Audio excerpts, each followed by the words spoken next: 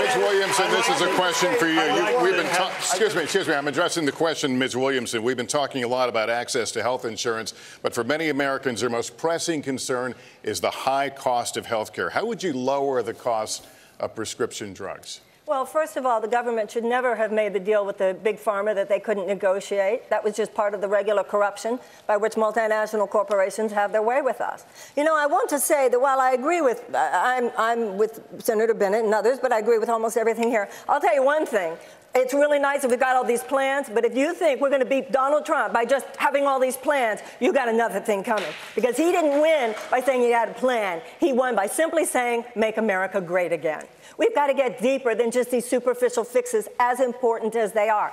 Even if we're just talking about the superficial fixes, ladies and gentlemen, we don't have a health care system in the United States. We have a sickness care system in the United States. We just wait till somebody gets sick, and then we talk about who's going to pay for the treatment and how they're going to be treated. What we need to talk about is why so many Americans have unnecessary chronic illnesses, so many more compared to other countries. And that gets back into not just the big pharma, not just health insurance companies. It has to do with chemical policies. It has to do with environmental policies. It has to do with food policies.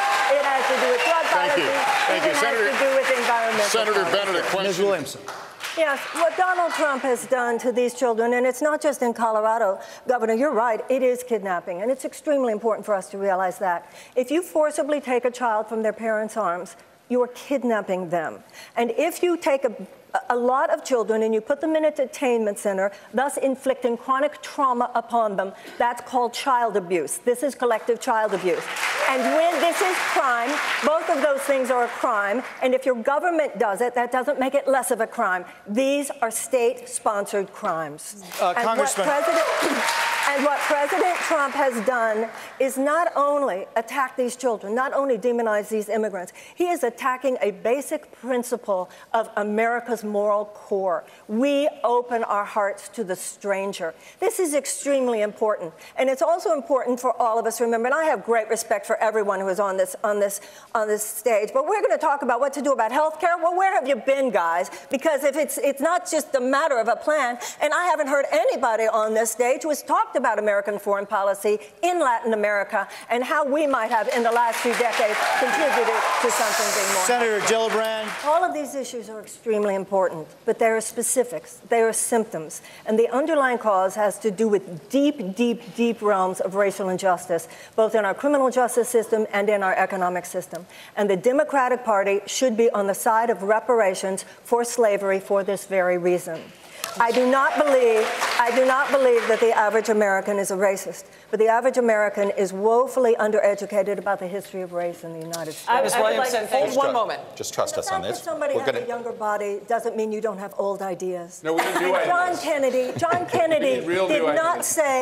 Kennedy did not say, I have a plan to get a man to the moon, and so we're going to do it, and I think we can all work together, and maybe we can get a man on the moon.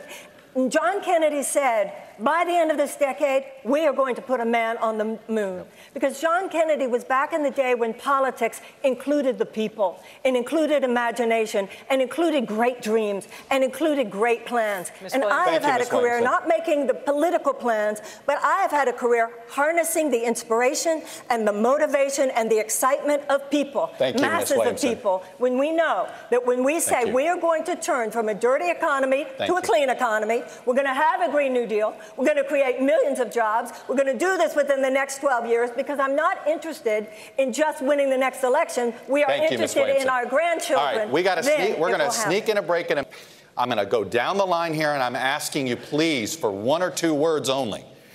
All right? Please. Really? President Obama in his first year wanted to address both health care and climate. And he could only get one signature issue accomplished. It was, obviously, health care. He didn't get to do climate change. You may only get one shot, and your first issue that you're going to push, you get one shot that it may be the only thing you get passed. What is that first issue for your presidency? My first call is to Prime Minister of New Zealand. who said that her goal is to make New Zealand the place where it's the best place in the world for a child to grow up. And I will tell her girlfriend you were so on, because the United States of America is going to be the best place in the world for a child to grow up. And this is what this question is, which is you're likely going to have to reset a relationship between America and another country or entity if you become president perhaps because of some relationship that you just mentioned about President Trump. What is the first relationship you like to reset as president? I'll go down the line, and I'll start with Ms. Williamson. Well, one of my first phone calls would be to call the European leaders and say, we're back, because I totally understand how important it is that the United States be part of the Western Alliance. I'm trying to get one or two words here. It's 45 seconds for your closing I'm sorry we haven't talked more tonight about how we're going to beat Donald Trump. I have an idea about Donald Trump. Donald Trump is not going to be beaten just by insider politics talk. He's not going to be beaten just by somebody who has plans. He's going to be beaten by somebody who has an idea what this man has done. This man has reached into the psyche of the American people, and he has harnessed fear for political purposes. So, Mr. President, if you're listening, I want you to hear me, please. You have harnessed fear for political purposes, and only love can cast that out. So sir, I have a feeling you know what you're doing. I'm going to harness love for political purposes. I will meet you on that field. And, sir, love will win.